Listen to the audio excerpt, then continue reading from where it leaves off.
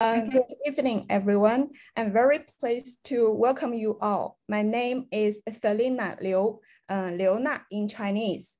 I'm an assistant for the journal Cognitive Semantics. Innovation in Linguistics is a Zoom lecture series organized by the journal.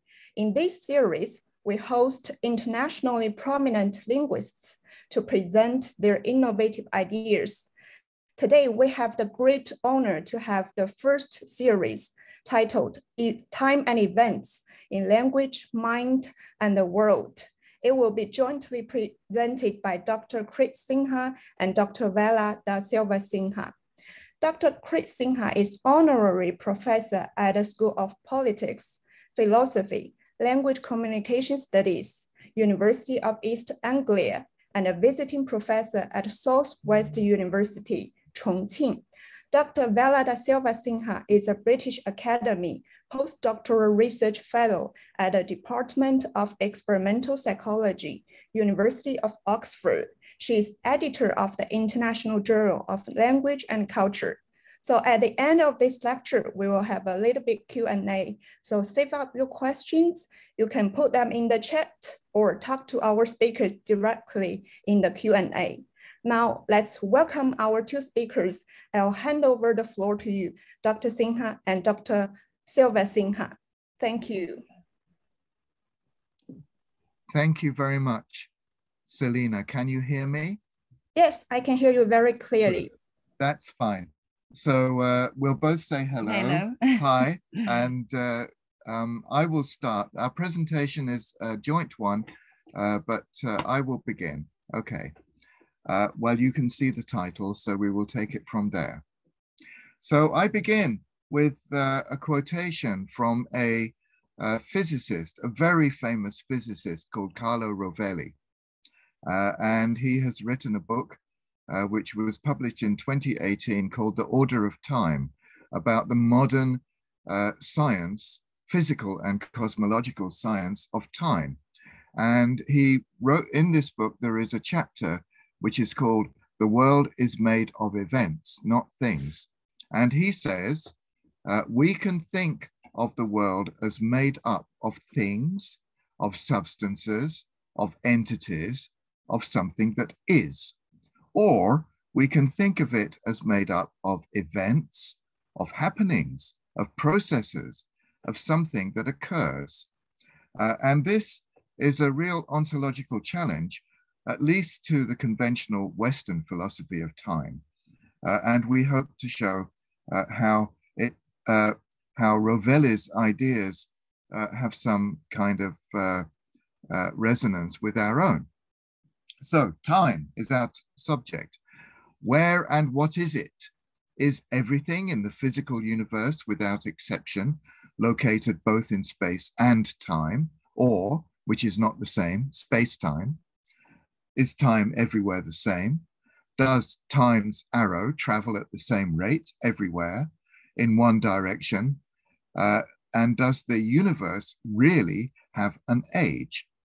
And can time be said to even exist independently of somebody to experience or observe events in the world? Well, we're not going to give an answer to these big questions, which scientists don't even agree on, but we would like you to bear them in mind. Now let's move to, we call this time in the world, in the mind, and in language. So let's think a little bit about how time is relevant to all living things, and of course to the human brain. Life on Earth is biologically adapted to the diurnal and seasonal cycles, whether we're talking about plants or animals. Think of reproductive cycles, cycles of migration of birds and fish and so on, hibernation of some animals in the winter, and of course, the alternation of sleep and wakefulness in many animals. So human beings and other organisms are often said to have a genetically determined biological clock, whose mandate cannot be ignored without detriment to health. But that raises the question, Is there some kind of clock which measures time in the brain? Here's an answer from two very eminent neuroscientists, okay? It would be unimaginable to perform contemporary neuroscience research without referring to spatial and temporal units. And what they mean by that is things like millimeters and seconds and milliseconds. However, declaring from such comparisons made in experiments that some brain region or mechanism represents space and time or calculates distance or duration is another matter. Studying transformation rules between brain structures does not require resorting to concepts of space or time, okay? So the situation in science is that Carlo Rovelli has shown that the variable t, meaning time, is not necessary for physics. And Busaki and Tingley are saying that there isn't really something called t or time in the brain either. So where is it? Okay. Before we go further, I want to introduce another notion. Some of you may have heard of it: mental time travel, something that we can all do because we can actually think about past and future. Not only humans, but also some other higher mammals like apes and elephants appear to have episodic memories as well as learned behavioral routines and repertoires. Also birds, some corvids can anticipate search at hidden food locations without being cued. Okay, they just do it independently. And some apes can not only remember episodes, like episodes of things that happened, but also use these memories in planning action sequences. Such mental time travel depends, our colleague Peter Jerdenfors from Lund University has pointed out, this depends on having what he calls detached representations, context-independent event representations. And human beings most certainly do have this. Now, nothing, okay, so we share some kind of ability for mental time travel with other species, but nothing in the animal kingdom remotely approaches the event representation capacities of a 3-year-old human child.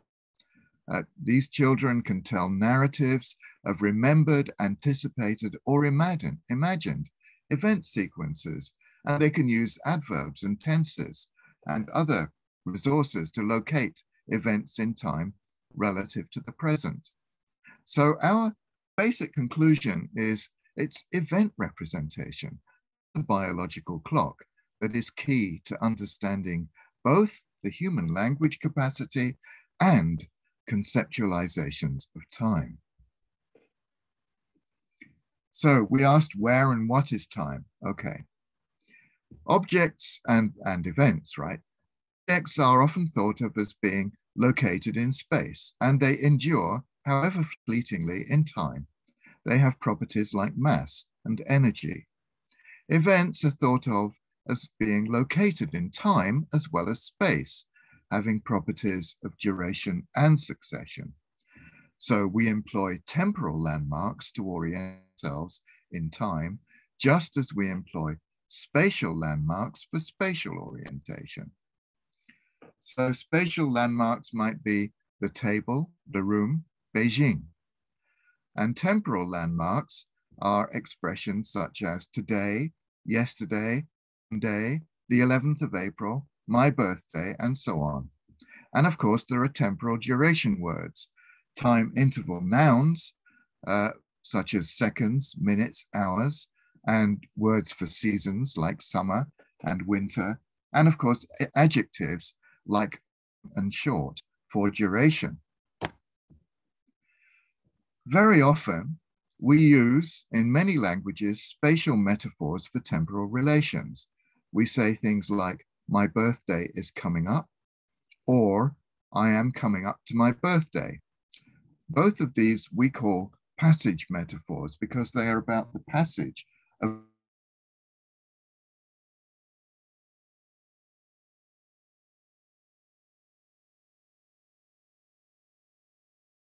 metaphor. there have been different conceptual schemas proposed to, as being the way that we organize space-time metaphor. Here is the most commonly used one, first proposed by Herb Clark. We have the experiencer moving along a mental timeline towards or away from an event, often called moving ego. Or we have an event moving towards or past the experiencer along the mental timeline, often called moving time or sometimes moving event. In such schemas, the future is usually located in front of the experiencer. That is the case in both English and Chinese, and the past behind the experiencer. However, the converse schema is attested in Aymara, an Andean language, and also in ancient Greek and other languages.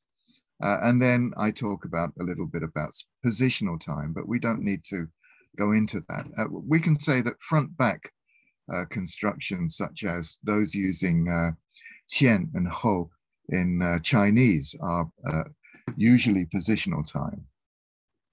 And here is a diagrammatic representation of the moving ego and moving event schemas, okay?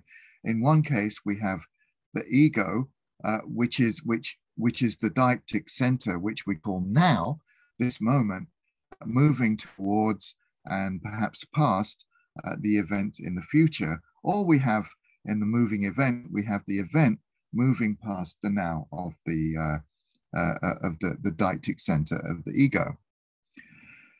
Now, we're going to go back a little bit in history, and as you know, that the first person to really kind of theorize, well, perhaps not the first, but the classical science of space and time, the classical physics, was elaborated by Isaac Newton. And this is what he said about time, okay? He said, absolute, true, and mathematical time in and of itself and of its own nature, without reference to anything external, flows uniformly, and by another name is called duration. Relative, apparent, and common time is any sensible and external measure, precise or imprecise, of duration by means of motion. Such a measure, for example, an hour, a day, a month, a year, is commonly used instead of true time. Now, there's three things that we can say about this, really. The first is that Newton believed that time was a dimension in itself, something which was metaphysically real, and that we could only measure imperfectly by looking at the motion of the heavenly bodies, okay? The second thing is that in order to explain this notion of absolute, true, and mathematical time, he had to make use of a metaphor, a passage metaphor of the flow or passage of time, okay? And that raises the question about, can we think about time at all independently of space? It seems quite difficult for many of us to think about time without using such spatial metaphors. But does this mean that Newtonian time, this absolute time, is a kind of cognitive universal? Well, some cognitive scientists do think so. And here is a quote from an article in Behavioral and Brain Sciences from, actually from 2020, I think. They say, temporal reasoning operates with a four-dimensional picture of reality. In other words, the Cartesian coordinates plus time, which is exactly the way that Newton thought about it, on which everything that happens can be described by giving its location and the time at which it happens. We assume that our description of this naive theory of time captures basic and universal features of human thinking about time. And this includes a notion of time as linear. Linearity is a universally basic feature. That's what they say. And they're wrong. That's what we're going to tell you. It's not a universally basic feature. But there is, I mean, people have challenged this notion of a kind of universal linear flow of time. First of all, we have, of course, which we're not going to go into, but we have to refer to, we have the general theory of relativity as put forward by Albert Einstein.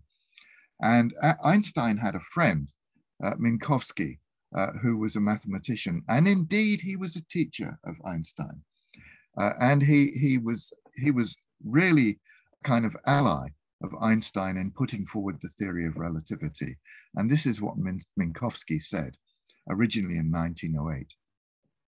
Henceforth, space by itself and time by itself are doomed to fade away into mere shadows, and only a kind of union of the two will preserve an independent reality. And that was, of course, space-time, the space-time continuum. And then there was this other guy who you all know about, Benjamin Lee Whorf. And he, as you probably know, he based his ideas on his research with the Hopi people of New Mexico, a Pueblo Indian community. And he said the Hopi speaker has no general notion or intuition of time as a smooth flowing continuum in which everything in the universe proceeds at an equal rate out of a future through a present into a past, or in which, to reverse the picture, the observer is being carried in the stream of duration continuously away from a past and into a future. Okay, so he denies that the Hopi people have either a moving time or a moving ego schema. He says they just don't think like that. Okay, and of course he was basing himself on linguistic data. Okay, but was he right? Okay, because if he's right, then the notion that the notion that linear time is universal has to be wrong. And we're just going to talk about this notion of absolute time and its relationship to what we call metric time intervals. Metric time intervals, such as clock time and calendar time, are those whose boundaries are constituted by the segmentation of a conceptual domain of time as an abstract and measurable entity, what we call time as such, which is more or less equivalent to Newton's idea of absolute time. Examples of metric time intervals are hours and weeks. And although metric time intervals are based upon natural astronomical cycles of events, they are conventional, and their duration is determined by division and counting in a number system. And that's why much of the current work that we are doing, and in particular Vera is about to go off and do field work on this, is on the relationship between time and number, a very fundamental question. So metric time systems like calendars and clocks can be considered as instruments dividing the imaginary substance of time as such into quantitative units. Calendric and clock systems have a recursive structure in which different time interval units are embedded within each other. So 60 minutes in an hour, 60 seconds in a minute. And metric time involves linear or cyclic mental timelines, and crucially, it depends upon number systems. Okay, now I'm going to give you some sort of examples of calendars.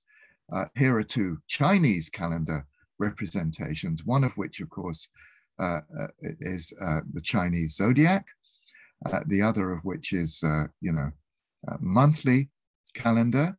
And here is a European clock, which has the same cyclical structure of time. I'm not going to explain this in detail. And here, moving away from Asia and Europe, here is a Pachaquipu. Actually, it's a quipu. Quipu was a knotted string, very elaborate and with kind of segments of other strings which depended upon the main line of the string. And it was used for quantifying many things, including taxes due to the Inca ruler, including spatial dimensions like the size of a plot of land, but also for measuring, for representing the Inca calendar. And by the way, this quipu, which is called the Pasha quipu, you should know that the Inca term and indeed Aymara term Pacha means Mother Earth and space and time. Here is much older apparent possible temporal representations which archaeologists have discovered in Africa as long ago as 40,000 years. And it has been hypothesized that the marks on these bones represent time intervals, perhaps days. Perhaps there's something which women use to follow their menstrual cycles. We don't know. All of this has given rise to a fundamental proposal in cognitive linguistics, okay, which is that space-time metaphor is universal. We call this the universal mapping hypothesis, and it is expressed by our very well-known colleagues, the late, sadly no longer with us, Gilles Fauconnier and Mark Turner, writing in 2008, said, "Time as space is a deep metaphor for all human beings. It is common across cultures, psychologically real, productive, and profoundly entrenched in thought and language." Okay, well, are they right about that? We will argue that, in fact, they're not right. By the way, we do agree that the capacity for mapping space onto time and time onto space is something that is cognitively present in all human beings. But whether it actually manifests itself in cultural and linguistic conceptualizations is dependent upon culture. Okay, that's our basic idea. So now, we have researched time concepts in Amazonian languages for more than 20 years, asking these questions. What is the role of culture and language in how people understand and represent time?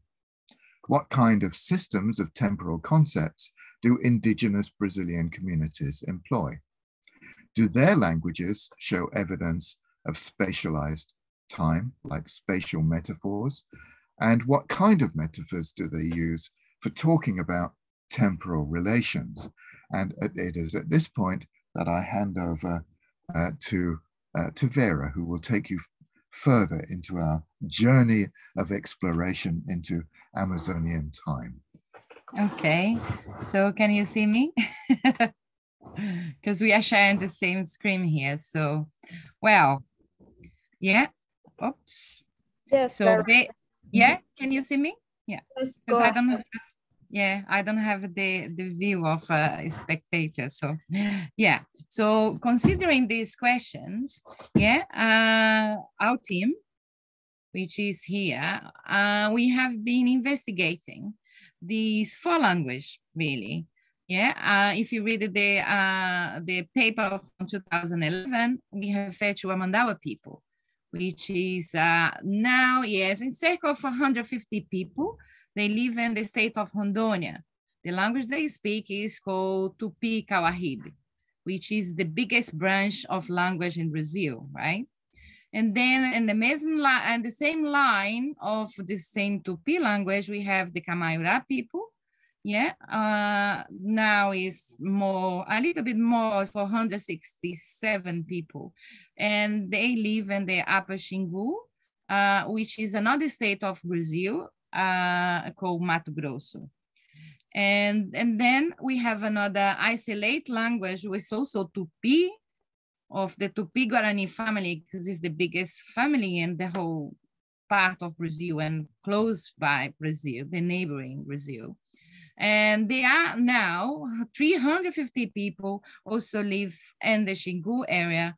and they speak also Kamayura and other languages, right? And then also we have been working with Hachakuin language, more known as a Pan family, and they have a population more than 7,000 people, and they live in another state of Brazil, close to Peru, Bolivia, yeah, and they have and the state called Acre, right? So they are distributed in this area. So I have been working with these 4 communities and 4 culture for many years, right? So to locate you in my country, yeah, here is Brazil, is as big as China, we used to say. Yeah, when I was child, we used to say, let's go to China. You have to make a hole in the earth, and the other side is China. So here is the several states of Brazil, and I'm research here Runicuin, yeah, and the border of Peru, and then Rondônia, it's the Amandaua, and Mato Grosso, yeah, is here, and here is the Xingu National Park, and here they have around about 45 communities with different language live in this area. So this is the main area I have been concentrate our research for many years. So methodology. So what do we use to do our research? So we have used structure, elicitation, interview, and we have used elicitation task based on visual or no linguistic stimuli. And I'm an anthropologist, right? So I use as ethnographic main thing of my description. And for example, investigating the social scheme in Amandaua, as you already read the 2011 paper, and then we have here a participant with our colleagues, and what they are doing here is elicitation, non-linguistic visual elicitation, and the participants are really explaining how the season is organized in his culture. So we use a paper plate to do that. So these are type of we call methodology to explain how time and space are related to each other, yeah, and how they divide the seasons on this in his culture. So basically, he was teaching us how they do that. So here another example. I use photos of a different aspect of the native life where they do that. For example, here we have a processing photo of how to process flour. From cassava, from the plantation to the processing of the flour. So what we ask for the participant to organize that in order of events. So the process is together with the plant, or the plant comes first and then they grow, and then you collect them, and then you take out, and then you process that and you make the flour. So if we do that in English, probably they will put in order and in a line to do that. But here you can see there are different ways to explain how this process is done. Yeah, and then you can see different shape. Can be a line, can be vertical, can be this square, it can be that one. And that's the way we can identify. There is no specific line for time scheme in these cultures. So that's what we call mandioca task. Mandioca is cassava. Many people know in English as a cassava. And that is a non-linguistic elicitation task. So as anthropologists, right, I live in, and I go to the village in different means of transport. And this time I was in this boat for 7 days. The plan was to be here for 2 days. In the end, we stayed there for more than that. And we decided to do our work in a boat. So I do research inside the boat as well. So here I really start to understand what event-based time meant, and why I didn't understand before, because I was completely overwhelmed with my module of thinking as a clock time and as a non-event-based time person. So in this moment, I really understood what event-based time means. So as a result of that, we have time in a Mandawa, Huniquin, Kamaurai, and Awichi culture is organized in terms of event-based time intervals and the following domains. Wow, it's not only these domains of aspect of life, but this one is one way I managed to map that and to show easily how these things work, right? So that's why we identified these 3 domains to explain that. There's more, but this one is just to explain how this work. So life stage, parts of the day and night, and seasons, because they are one of the biggest ways we as a human being organize ourselves, yeah, as a social person. So these intervals are indexically marked by specific events. For example, a position of the star, environmental happenings, board change, puberty, and old age. So all these domains has this indexicalization to mark and to nominalize or reference to time. Yeah, I'll explain how this works. So metaphors for time here are not based on spatial concepts, right? And you understand what I meant later. So life stage, for example, in Amazonian people have words for different life stage or stages of life. For example, I can be in the hot fire stage. If I'm a boy, I can be in the keen eye or voice break stage for a young person. Or it's more like we are, my husband and I, we are getting older, so we are very wrinkled time of our life. So we are very old person, not really, but we get there. So the life stage is a stage in this conceptualization of life, right? For life for them on this stage, so the life stage is a stage in a continued process. Remember, it's a continued process, not a point and a line. It's a continued process of learning and acquiring skills. Life stages are orders and category of social life, not a point on a lifeline, for example. Yeah. So the important how skills you acquire and how you learn that and how good you are in order to become part of this stage, which I show you how this work. For example, Uniqueen, yeah, you are a child, and then you have a specific name for that. And like the example I gave to you, Tipaks mean hot fire. So in that time, the girl is in the stage, right, to be a woman. What is to mean to be a woman? You go to married, you go to have a husband, and you go to build a family, and you go to have a responsibility as a household, not more as a child. So they have create an expectation who will define you in that phase, right? So in this time, for example, it's the first time the girl was bleeding, yeah, the menstruation come. So what she will do, she go to be recluse, depend of the community, that she stay there for a year, recluser. What she is doing there is not because she's hide of everybody. No, she's learning to be a woman. She's learning to be what that means to be a woman, to be a responsibility, to have a family, and to have fulfilled what the society expects from you in that stage of life. So that's why they stay isolated to do that. The boys as well, the same.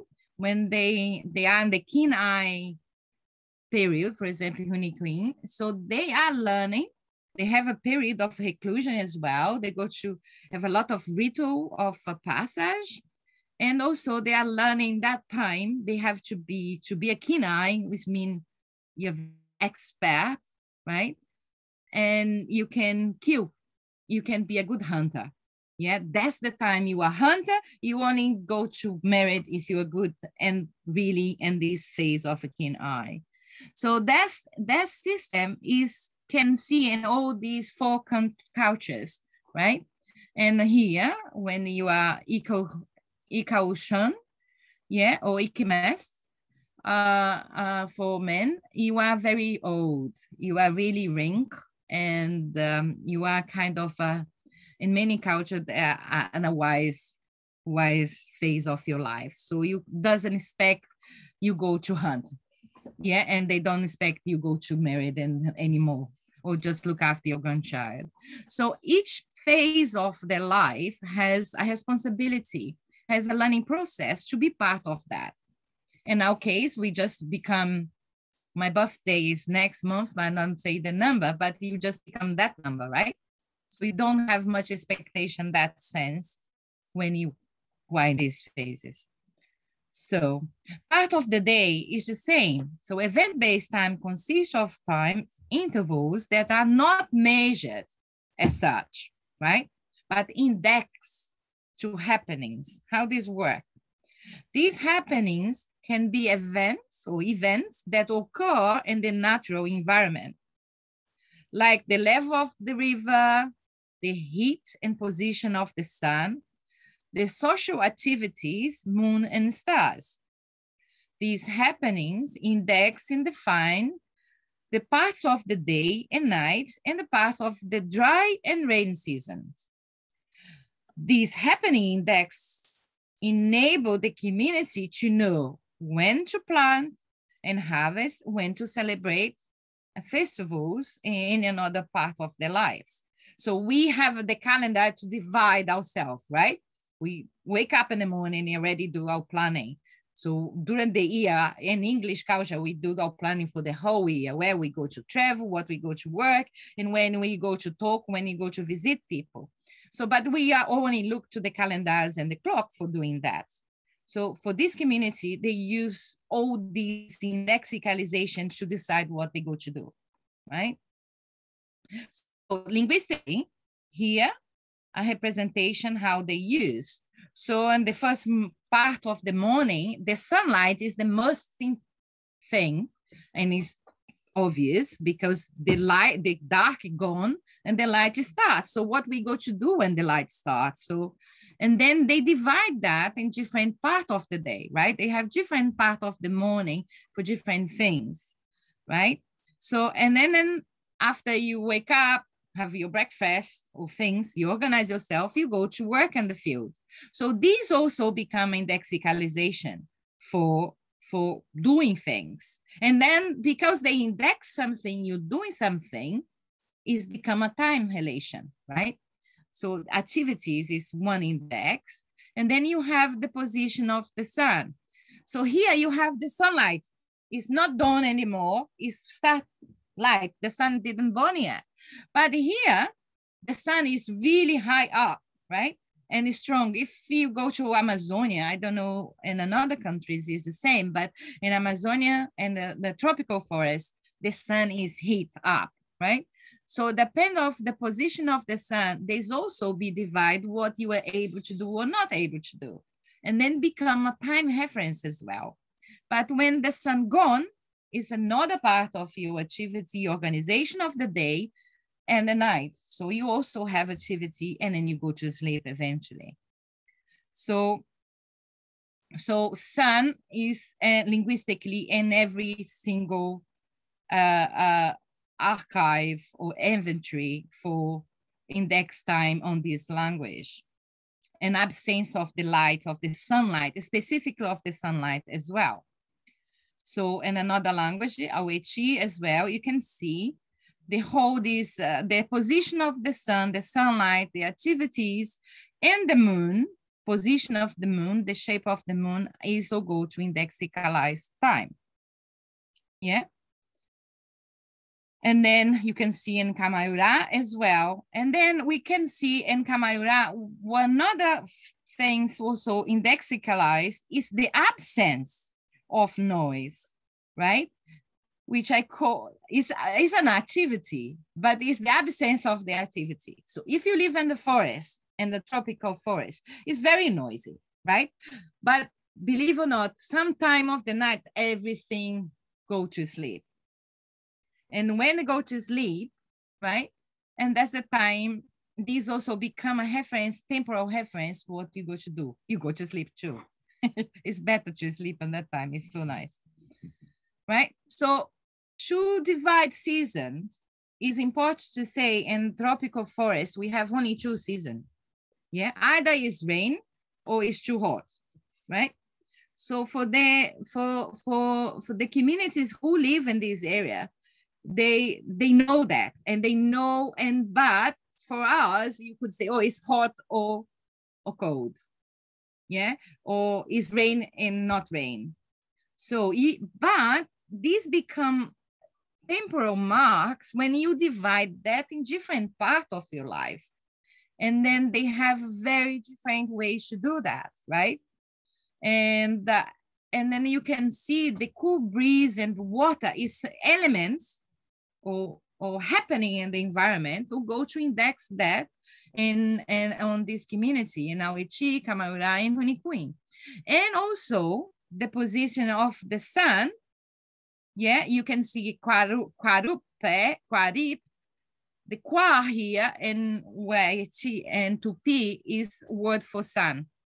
And for the language and Hunikuin, Bar is the sun, the word for sun. So the sun become the main central thing for time indexicalization here. And here you define what you to go to plant, what you go to harvest, when you go to harvest. So it's become a calendarical thing in that sense, right? Because you organize yourself socially to do things and that moment disappear. And then linguistically, yeah, you can see the proof here in different language, the words refer to water, yeah, to breeze, to the sun, yeah, to the rain, but is water, anything related to water, and ro, to sang is because the breeze also have water, but you have a feeling to cool your body. So that's also become part of the season intervals indexicalization. So, but not only that, all the environment is become a big indexicalization for these people in Amazonia time, for the sun, moon, and stars. Yet the sun, the moon, and the stars are visible to all humans beings, right? But they are basic to the navigation by all human groups of space and event-based time. For example, in Amazonian society, like in all other societies, the sun, the moon, and the stars have special meanings. Yeah, they are beings as well as also index. They are expressed in the myth and legendas, and as well regulate human activities as indexicalization of time. So for example, one good example for that, for example, the moon is indexical marker for event-based time intervals, yeah, and a part of the day. For example, Tatu Puku is late on the night, is kind of divide the night in terms of time. The moon shape or phase of the moon also indexicalize the menstrual cycle of a woman, right? Each woman has their own moon shape. For example, in our society, we have our calendar, right? So, when we go to menstruate, depend of you do your mark on the calendar. So in this community, they don't use the numerical calendar, but they use the moon as a calendar to mark that. How will they do that, right? When I am a hot fire girl, right? My get my menstruation, my first thing to do is to look up to the sky. When I see the sky, I look to the moon. Where is the moon? So I get that shape of the moon, and from now on, that shape of the moon will be my index, right? So every month, I look to the sky and I'll see that moon shape, and they'll indexicalize my menstrual cycle, right? So I will learn how to control, and when I go to be pregnant, if I don't menstruate, and then my cycle time. So every new moon, the men and women are also in terms of beliefs, yeah, and the moon is incorporated in cultural practice too. So every new moon, for example, the men and women ask the moon to give health to the children and protect them from illness and crying. The moon also asks to take away people's ugliness, laziness, anger, and bad dreams, and to suppress gossip about them, right? And I also, for example, where I grew up, and a big moon or a red moon was a big problem. When we had a big moon, we have to bang the pan, because to get the ugliness of our, and the bad eyes of our body. I used to do that when I was a child. So the moon index subsistence activity in Honey Queen, for example, Ushinia and Binaki, the moon is growing. The community will plant the crops, adverbs, and Awechi, yeah, and Awechi and Kamaira. The moon, yeah, and the moon last night signified that there are plenty of fish. So this time of a fish. So everything relates to the environment when you go to do things. So the stars as well, the names of the stars and appearance of the star constellation also index event-based intervals. Yeah. Here they are, the name of the constellation. They're very, very nice. I don't know if in your side of the world you see the same constellation, but in the southern hemisphere, we can see Junimpa, Ekutat, Atisingaú, Tucanavá, Tucana, and Jeook, Taurit, Inua, and Tuvat. That's Akamayura constellation, for example, here, right? If I ask you how many stars you can see here, you probably go to say 9, I guess. Yeah, or 8, no. So, but in the community, when I ask, they will say this constellation is composed by 3 stars. And then if you check on the draw they did, everything is related to 3 stars. Yeah. Here, every corner you go, they make a shape of 3 stars. So you can see that go in any composition of the constellation and drawing of the constellation. These are my next research. I'm going next this month to see the relationship about number and time. Okay, event-based time, society, and time reckoning. For example, Amandawa, Oichi, Hunikuin, and Kamaura are all society in which life is organized and regulated by system of event-based time concepts. The similarity between the event-based time system of these geographically and linguistically diverse communities suggests that the existence of an Amazonian cultural area.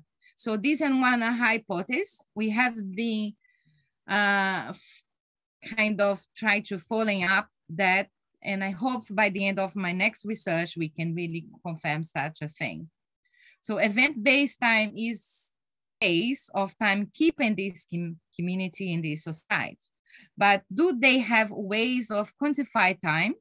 Do they use artifact-based time reckoning practice? It's a good question. Yeah, they do, right? So in Kamaura and Awechi, they use this cognitive artifact here. So it's a knot on the string. So this is a string, and here Tamahet is telling me how he would go to a fishing expedition. And each knot of that represents 1 day of the expedition. How this work? Normally, he would do two for this string, one give to the family and another one he bring to him. So every time of the end of the day, he untied a knot.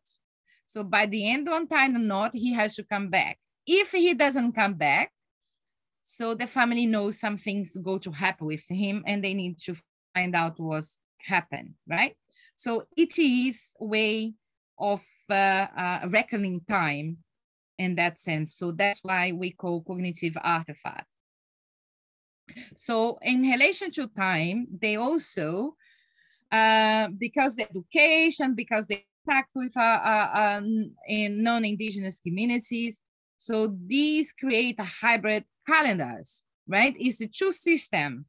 Our system ways like metrical system together with event-based system, and that breed them together and they create this beautiful, I think it's amazing, calendars. So you can search hybrid calendars or cultural calendars and Google, they will show you many. It seems to be very common and not in South America, but in Australia and other communities use the system. For example, November is a calendaric metrical calendar, right? So the sun time is a base time. So that's what we call hybrid calendars. So metaphors for time. Remember that we found that the Amandawa did not use a spatial metaphor for time, and there was no evidence of delinearization of time or mental timeline. We found the same absence of a spatial metaphor for time in the Awiti, Hunikuin, Kamara community. They don't use moving, ego, or move time metaphors. Does this mean they are not no metaphor for time? That would be strange because after all, time is an abstract domain. So they do have metaphor for time. However, for the Hunikuin, the past is located in the heart. Yeah, the future is located in the head and the future is in the mind. So it's not in the front. For us, it's in the front, right? And the past in the back. For this community, its heart and mind is the location of time. So it's embodied. And in our Chikamaura, the past is located in the eyes. So if I did something and it's no longer happen anymore, so where I store these ideas, so normally I say, oh, I left my past behind, right? In English and Portuguese as well, which is my mother language, we would say that. In Kamaura and Oechi, if I want to say that, I have to say the past is in my eyes. Yeah, the past and sensing linked with memories, and memories can be seen in the mind of I, right? So the future is not far ahead in my front, not behind, like in another country, another cultures have been found, but is in front of my eyes. So I have my past here and my future is in front of my eyes. It's not far away. I can see it. If I can't see it, there is no future, right? So it's mainly the indexicalism is memory and imagination, and also embodiment of in your body. So they are not moved anywhere. They are located in your body. So cultural past and temporal metaphor for partners and futurity of events are based upon embodied cognitive process, not upon a spatialization of timeline, as you could see the location of time before. The embodiment of cognitive process are those involving anticipation and memory, enable mental time travel. The past is in my eyes, Awichi Kamayura. Compared with English, we could say understanding is seeing. We have that metaphor in English. So in our overall, in our research, the key finds are, in terms of universality, we found that linguistically represented event-based time intervals can be considered to be universal in all human cultures. So if we want to talk about universality, we should talk about event-based time because you can find that everywhere. right? In English, we can say, let's go to meet in the tea time, right? Or lunchtime. And I'm sure that in another language and culture does that too. So reference to past and future events in relation to the present time is a transcultural linguistic universal. Yeah, every language has dative time or D time. So the sequence ordering of detached event-based time intervals is a transcultural linguistic universal. So every culture would have a sequential time. One event happens after and after each other. So you have this sequence, what we call as time. So I agree with that, it's universal. However, the difference, metrical time is not a transcultural universal. So not everybody do metaphor and metrical time. The detached representation of temporal dimension itself, time as such, is not a transcultural universal either, because these I can't find any of these four cultures. The mental timeline, everybody claims is universal, is not a transcultural universal, it's a cultural model, right? An event-based time is reckoning or tracking using these cognitive artifacts that vary between cultures, right? So, and systematic space-time metaphor is a transcultural, is not cultural universal either, right? So the world is made of things, like Chris already said. Yeah, all non-human society have ways of think about and talk about events or events and the temporal relation between events. So when events happen after each other as time. Events is, okay, Chris kicked me here. He said he can take over now. So there we are. Okay, well, I meant you to finish off this slide. Oh. Anyway, it doesn't matter because it's a joint presentation, but we're just going back to the quotation from Carlo Rovelli, the physicist, that the world is made of events, not things. Yes, and indeed, there are a lot of universals, right? You know, there is no society which doesn't have time or concepts of time. Every society has concepts of time. Every society has ways of thinking and talking about events and the relations between events, like Vera said. What comes first, what comes next, whether it was in the past or in the future, even if they don't have words for past and future, even if they don't have, like in Chinese, verbal tense. There are always ways of doing that. Our conclusion is that events and event structure are actually the fundamental building blocks of human conceptualization. And think about this. This is absolutely consistent with everything that we know from cognitive linguistics as well. Think of Talmy's theory of, different force dynamics and so on.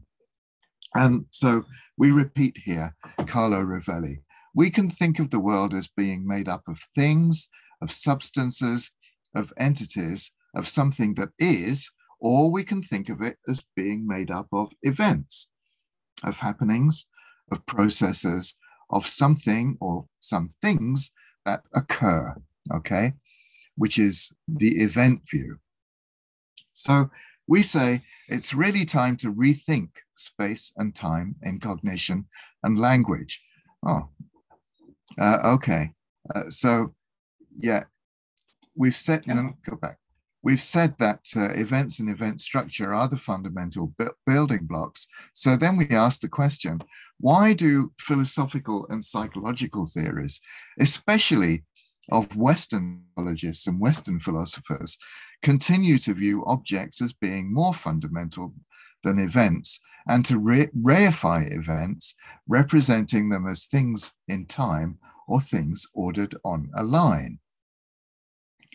So we're coming to our conclusion now, and I just want to refer to a very famous linguist and anthropologist, Franz Boas, who actually can claim to be one of the fundamental fathers of modern linguistics, Franz Boas, 100 years ago, wrote this. He wrote, "A purely linguistic inquiry is part and parcel of a thorough investigation of the psychology of the peoples of the world." And we believe that the investigation of language gives us a window not just into the mind universally, but also differences between different cultures in their worldviews and also their conceptualizations of the world. And we say here, standing on the feet of giants, right? Which is an expression that is often used about Newtonian physics. So we are trying to suggest that we need to move towards what we call a post-Worfian theory of language, culture, and thought. So in this post-Worfian approach, okay, which is different, by the way, from the neo-Worfian approach, which is represented by Steve Levinson and his group. In our post-Worfian theory, we say the following: languages both express and entrench cultural differences. They do not determine them, okay? Languages do not determine differences in the way in which we think. And one simple thing that we can say is that in all the cultures that we've been talking about, Amazonian cultures, the majority of people actually speak Portuguese as well. Yeah. And they're perfectly able to understand calendar systems. Otherwise, they wouldn't be able to produce these hybrid artifacts, hybrid calendars, you know? So we're not entrapped by our languages, but languages do entrench cultural differences. Secondly, human cognition is based not just upon the brain, it's based upon extended embodiment, something that we have written about at some length in theoretical papers that I have published, for example, on the role of on language as an artifact and its relationship with other artifacts, okay? So symbolic cognitive artifacts play a fundamental role in extended embodiment. And then thirdly, the idea that cognitive domains, like space and time and so on, are direct expressions of neural structure, function, and process is mistaken. There is no direct mapping between the linearization of the mental timeline and something in the brain. This is a complete, it's false, simply false.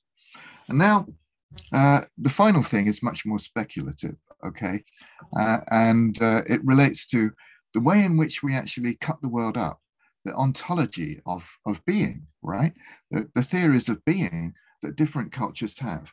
And most of our theories, okay, and this was indeed what Worf was trying to say and challenge, okay?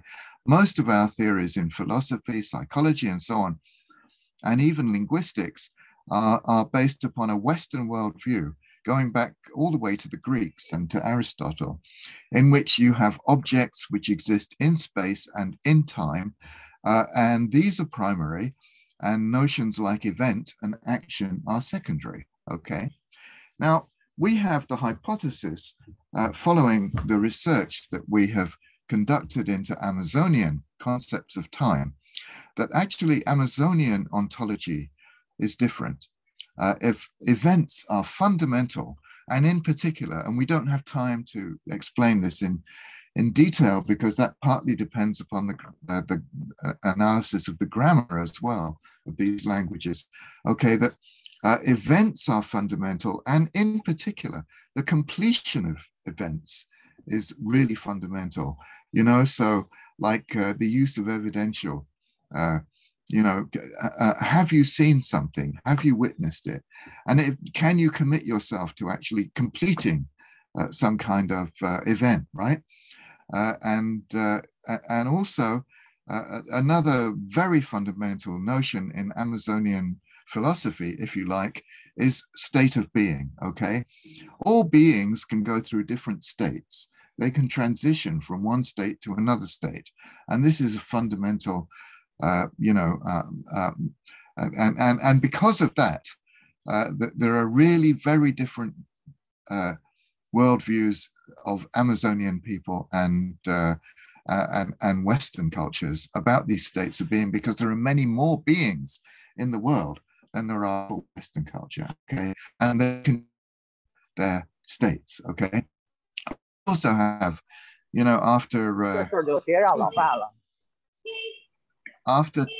talking with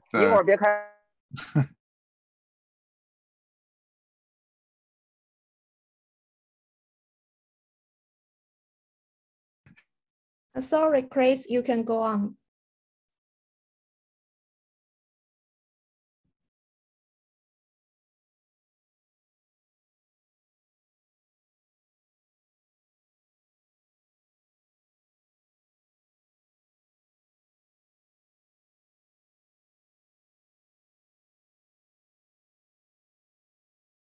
Yeah. Can you hear me now? Yes. Yes. Yes. Okay, so we think that the Chinese ontology, cultural ontology, is also different from the Western one. Process is very important in Chinese in Chinese cultural models. It's much more processual than object-oriented, and also the completion of processes is important. But also in Chinese. In Chinese worldview, it seems to us, and of course this is something that we give to you as a hypothesis, is that, you know, the basic notion of state of being is a dualism of existence and non-existence in Chinese philosophy.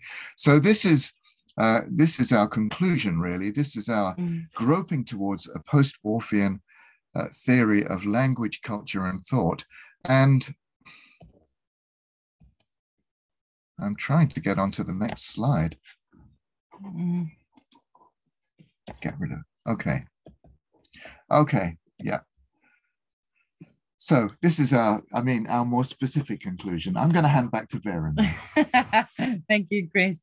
So anyway, so concepts of time vary between and within language, because these concepts are strongly linked toward views and cultural practice.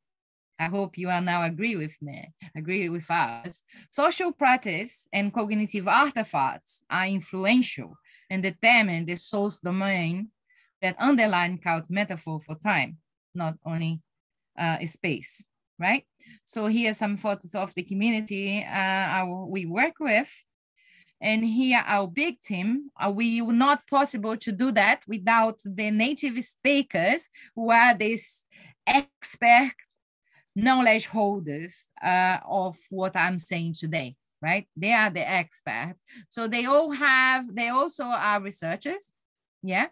And they also hold a PhD in linguistics.